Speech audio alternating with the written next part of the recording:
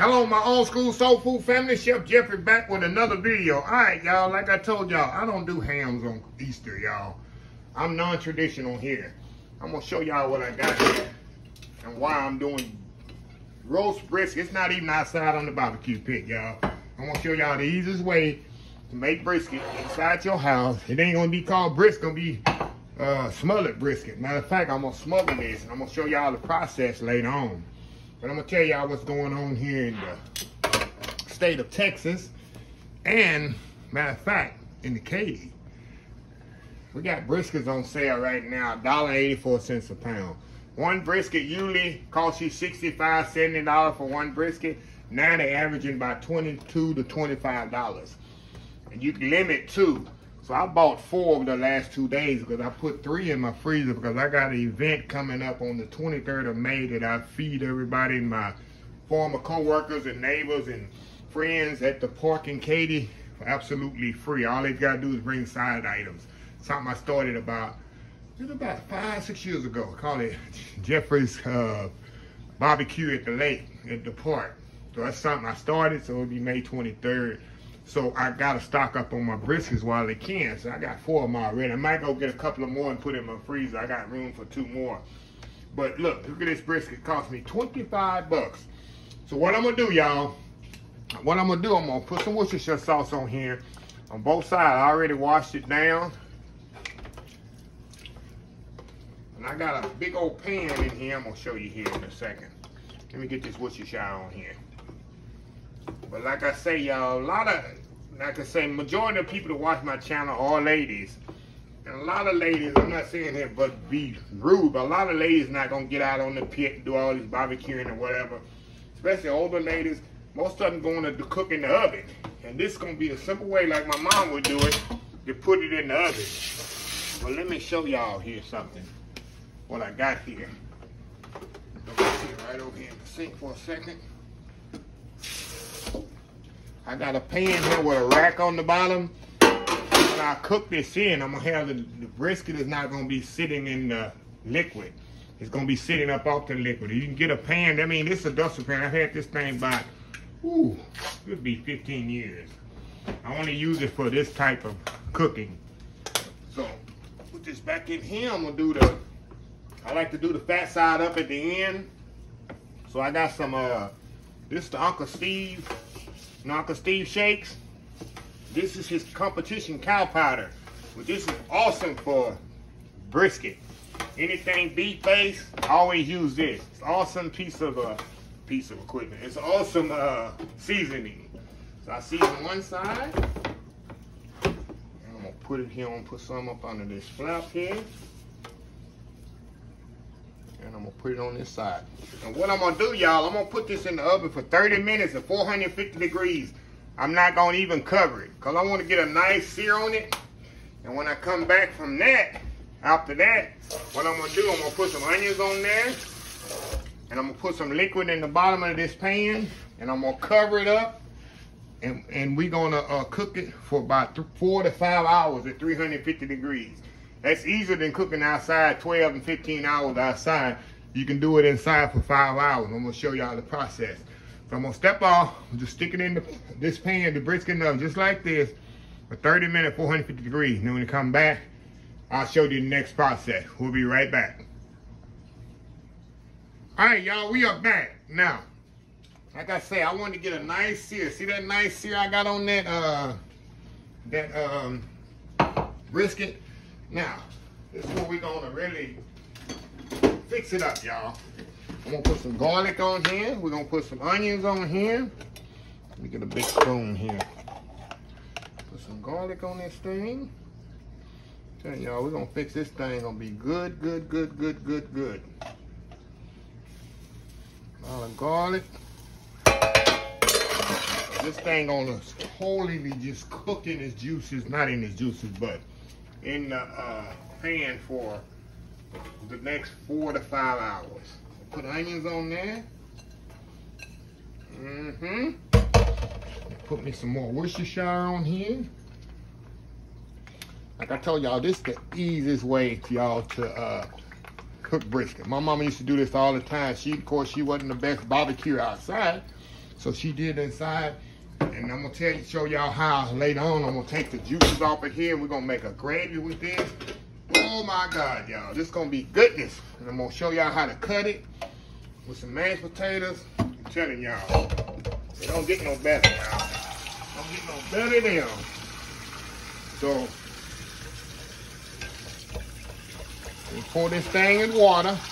We'll fill up pretty much like maybe 3/4 of the way, not even 3/4 of the way, maybe halfway up. And that's why I got it a rack in here, because I really don't want it to sit in the juices and stick to the bottom of the pan. So I use a rack to let it elevate out of this. There we go there. Look at that. Look at that. Okay. Now I got it covering the rack. Y'all can see that. Y'all can see that. Now what I'm gonna do, I'm gonna cover it with foil. Make sure I completely seal it. Pan gonna be kind of hot, y'all. With foil. Completely seal this thing, y'all. Now about 3 hours, 2.5, 3 hours into the process, I'm gonna check the liquid in here. It shouldn't need any more because brisket has a lot of liquid in it itself. That fat and that's on there, it's gonna render and it's gonna create a lot of liquid too. So I really don't need a lot, but I like to kind of check it just in case after 2.5 hours to make sure it's not going dry. Because I want a lot of liquid in there, because that liquid I'm gonna use to make my gravy out of. It's gonna be the flavored, seasoned liquid that come out of there. So anyway, y'all, I'm gonna be back in about, if I need to add some more water to this, I'm gonna show y'all. I'll come back on. If not, I'll show y'all when it's a finished product. This is one of the things you can do, like I say, y'all, on a Saturday night. And actually, if you're really good at it, you can put it in the oven, like maybe you go to bed about, well, if you go, most people go to bed 8, 9, 10 o'clock, maybe 10, 11, 12, 1, 2, 3. Set your alarm at 3 o'clock. Get up and take it out the oven. And then after church on Sunday, all you gotta do is take the juices out of it, make the gravy, have all your sides ready, and it's good to go. But tomorrow, which is Easter Sunday, my brisket's ready. My meal gonna be completely ready. I'm gonna make a couple of buttermilk pies later. I got this, mashed potatoes, a couple of vegetables. I got the pineapple cake already. Everything's good to go for Easter Sunday for me. Like I said, it's not traditional Easter Sunday for me and my neighbors and stuff and parents and relatives. It ain't ham and all that. No, ham is not a, let me tell you something about ham. I'm gonna call you out, Kendall Middleton. I'm gonna agree with you, and he'll agree with me. I don't like those spiral cut hams. I like a ham, the old country ham, got that big fat on it, the really fat cap on it. It's not cut, it's not spiral, and you put it in the oven, you roast it for about 2-3 hours. That's the kind of ham I like. And I like that at Christmas time during the holidays. I'm just not a big ham eater. We didn't grow up eating ham for Easter. It's not a big thing growing up. We ate regular traditional meat. So just like I said, Kenneth know what I'm talking about. He followed me on YouTube. He comments a lot. Good guy. He always comment that on the lives that the ham, you gotta have that fat on there, because ham will dry out on you if you don't have that fat. It's very important. So anyway, y'all, I'll be back here in about 3 to 4 hours and show you the finished product. We'll be right back. All right, y'all, we are back. All right, y'all, we are 3 hours into the cooking process, and I want to show y'all kind of what this is doing. Gotta be very careful when you open this up, because you know it's going to sting you. I just want to show y'all here really what I'm looking at. I know it's not ready, so this takes about 4 to 5 hours to cook the way I'm cooking it. I just want to kind of show y'all the process right now. See that? Look at that goodness right there. And see all this, all that juice right there? See all that? That's nothing but gravy. What I'm gonna do, I'm gonna pour that in a pot later when it's ready, and I'm gonna skim the grease off the top, and we're gonna make our gravy with that. The way I test it here, I can tell this thing is still pretty much firm. It's gotta be, because this part is almost ready, but this part here is the hardest part of the brisket. It's got about at least 1.5 hours, 2 hours to go, y'all. So halfway into the cooking process, But you can see how good that is. Them onions on there, that garlic. And this here, like I say, this juice here, that's nothing but flavor for that nice gravy that I'm gonna make for Easter. And let me show you what else I've been working on over here, y'all. I got me a couple of buttermilk pies there. It's fresh out the oven. Got this one, they still hot. I just took them out the oven. A couple of buttermilk pies I made. I love buttermilk pies for Easter. Of course, I got I'm making mashed potatoes and corn to go with it. And yeah, y'all. So this is gonna be my tradition of Easter. And I got eggs, some deviled eggs. I did a recipe. I did a video for that before. And something else we got on there. So yeah, it's gonna be this here brisket course. It feeds 25, 30 people. So I'm feeding the neighborhood tomorrow, y'all. And you see one of them pies gonna travel, and one I put in my regular thing, but it's gonna stay here. But whoever will need Easter meal tomorrow afternoon, they know to just knock on the door, ring the doorbell. I'm gonna have plenty of food for them for the holidays. So anyway, y'all, I'll be back. When I come back again, this thing will be completely ready. And I'm gonna show you the process. What I'm gonna do, I'm gonna lift the whole brisket out of there and put it in another pan. And I'm gonna take the juice, like I say, and put it in a pot, and I'm gonna let it sit there a little until the grease float to the top. Then I'm gonna skim all that grease off the top. You know, brisket got a lot of fat on it. I'm gonna skim all that grease off the top and all that flavor at the bottom. I'm gonna tighten it with a little roux and make my gravy with that. Then we're gonna slice a little brisket off. I'm gonna have me some mashed potatoes and corn already ready, and I'm gonna show you a plate of it. I'm telling you, it's nothing like braised brisket, y'all. I love barbecue brisket, don't get me wrong, that's the best way to eat it. But sometimes you just gotta stick it in a big pan and stick it in the oven for 4 or 5 hours and just let it slow cook. It's nothing better. So anyway, y'all, we'll be right back. All right, y'all. The brisket should be ready. It's been 5 hours in the oven. And let's see what we got here, y'all. Let's see what we have here. Oh yeah. Oh yes. I can tell y'all haven't even touched it yet. I know it should be ready. See that jiggle? Look at that. See that? You can just jiggle it. When you can jiggle it like that, y'all, you know it's ready. When it got that little jiggle, anybody been cooking brisket for a long time, either if you're barbecuing it outside or in the oven, you know when it's ready. I can just tell by the jiggle. When it got that little jiggy, I can say when you get jiggy with it, it is definitely ready. So I'm gonna let this rest just a second, y'all. I'm gonna take this out. I got a platter here. See my big platter? And I'm gonna put this brisket on this platter. Then I'm gonna drain this, all this juice in here. Like I said, I got a pot over here to the left here. I'm gonna drain in that, and then we're gonna come back and make the gravy. So I'll be right back when I drain the liquid and we'll get on the process of making the gravy. But just check this out here before y'all leave here.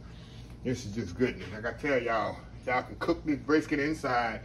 This thing is nice and flavorful, just tender. Man, don't get no better than this. And all the flavors, you know, it's still in there. Nothing escaped, because that's why I completely sealed it with the foil. So yeah, that's good roast beef right there, y'all. So anyway, y'all, we'll be right back. Okay, y'all, we are back here. Like I say, y'all, look at this nice goodness here. Look at that. See that? And like I say, if you can shake that brisket, I ain't have to test it or nothing. I just know when you shake a brisket and it wobbles like that, that thing is so tender. So these onions on top, I'm gonna put in my gravy. After I get my gravy done, you'll see I'm gonna take these onions off of here and I'm gonna put in my gravy. But let me move you over to the juice that I took out of there. See all that juice right there?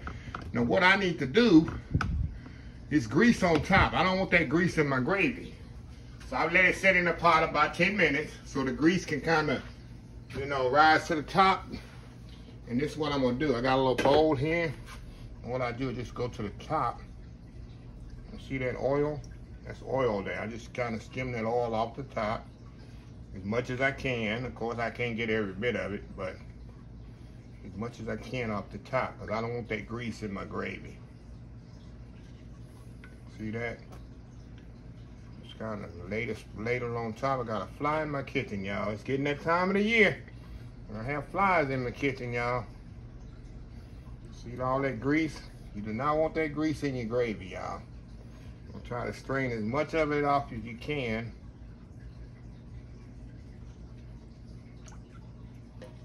You can pretty much tell. I guess I know by experience when I got it pretty much all the way off. This is hot. Put it down here. But you know, brisket has a lot of grease, so you want to skim as much as you can off, y'all. As much as you can off of there.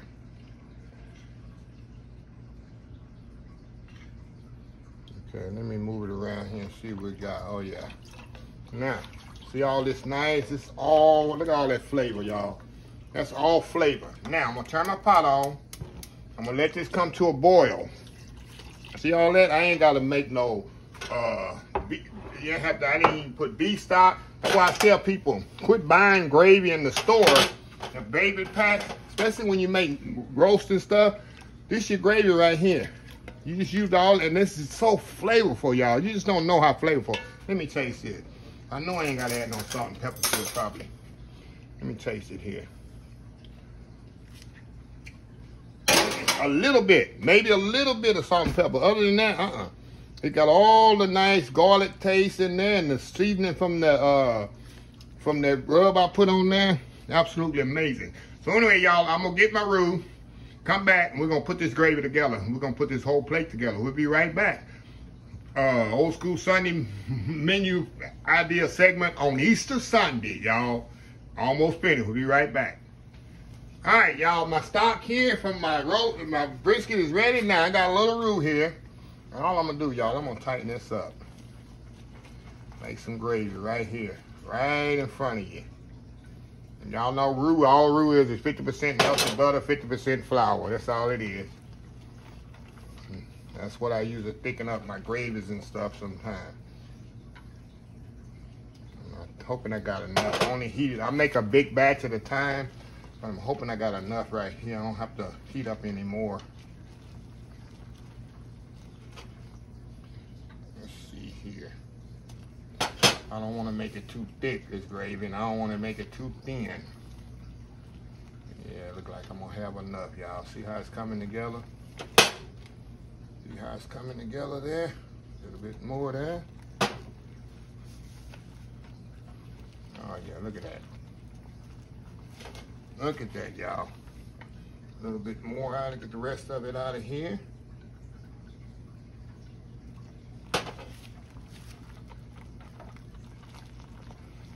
Oh yeah, look at that. Like I said, I don't want to make it too thick because what it is, as this gravy sets up, and y'all know it's gonna thicken overnight as it sets up. And when I'm really gonna be using this for tomorrow, so I don't want to make it too thick. I just want a nice thin gravy here. Now I'm gonna season it with some salt and pepper. Salt and pepper here. Put some black pepper in there. You know, I put a little black pepper in my gravy. You know that. And a little bit more salt, maybe 1 teaspoon of salt. Now I'm gonna let this cook just a little bit more. It's gonna thicken a little bit more, and we'll be back. And I'm gonna cut this brisket. I'm gonna add the onions to it, and then we'll cut the brisket. We'll be right back. All right, y'all, we are back here. Okay, now this is as thick as I want it. Let me give y'all a little advice here. When you're making gravy, especially if you're making gravy for the next day or something like that, do not make it too thick, because what's gonna happen, you see the consistency of this gravy is all I want. The next day, as this thing set up overnight or set in the refrigerator, it's gonna get really, really thicker. And then when you warm it up, you're gonna have to add water to it and all that, just really defeating the purpose of the gravy, the consistency. Let me show y'all here. This is the consistency I want right there. I don't want it no thicker than that, because I know I'm gonna use it tomorrow, and tomorrow it's gonna be thicker. So now I'm gonna add, remember them onions I told you I had? We can add them back in here. Let me put them on, matter of fact, put them on a bowl here. Take them off of here while y'all watch that go. Got a little onions and garlic I'm gonna take off of here. And I'm gonna just throw it right in that gravy, y'all. It ain't gonna hurt it. It ain't gonna hurt it at all, y'all. Oh, y'all, I'm picking it off here. Getting me out of my can off of there. Okay. See these onions here that I had and the garlic? Throw it in there too. Throw it on in there. See that? Look at that. I ain't gonna do nothing but help that gravy. Look at that. See that? Now I'm gonna turn it off. Good homemade gravy, y'all. Ready? All the drippings off that beef. You got a big pot, and I'm gonna have extra left over. What I'm gonna do, I'm gonna freeze this. I'm gonna get it cool, and I'm gonna put it in my, cool it down later, probably the next couple of days, and put it in my food saver bag. And that's gonna be my gravy when I need it. I already got some. So, step out one more time, y'all. I'm gonna come back. Let me show y'all right quick. I'm gonna slice a little bit of this brisket right quick, just to show y'all. And I'm about to make me a plate, and I'm gonna show you how good it is. Let me move back over here. Let me show y'all here something. I can tell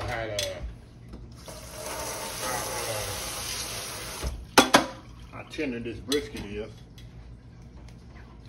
can just tell how tender it is. I'm gonna take home and slice it up. Slice a little thin piece here and show y'all.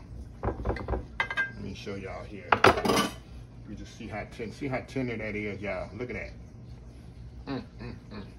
It's flavorful. So what I'm gonna do, I'm gonna step off here.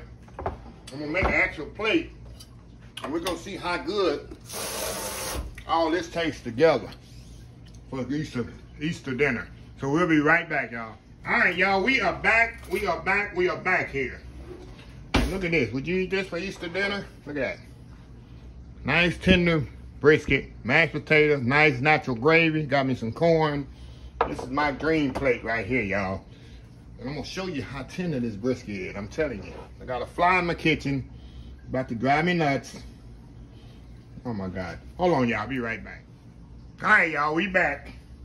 Yeah, I think I got it taken care of. But look at this, y'all. Let me show y'all here how tender this is. Look at that. You don't even need it. You don't need a knife for this, y'all. See how they just falling apart tender? The mashed potatoes on there, little corn. Look at that. Look at that bite right there.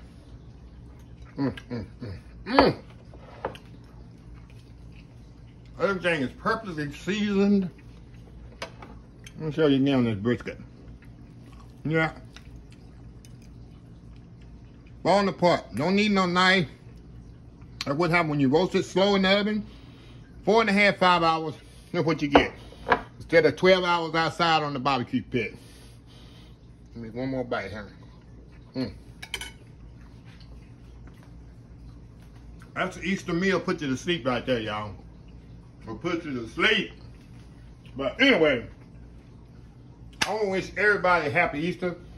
If you're watching this video on Easter instead of sitting there with your family, I guess I consider it an honor. But I hope most of y'all just spending with your family and friends and celebrating the resurrection of my Lord and Savior Jesus Christ, I think, for every day. So anyway, if you like this video, please share, please comment, please subscribe. Please follow my other social media accounts: Facebook, Instagram, Twitter, Twitch TV, Pinterest, and oldschoolsoulfood.com. Remember the hashtag 2022, helping others with a purpose. Old School Soul Food. Until next time, have a blessed Old School Soul Food day, and I will see y'all in the next video. Love y'all. Y'all have a happy Easter. Love y'all. Bye.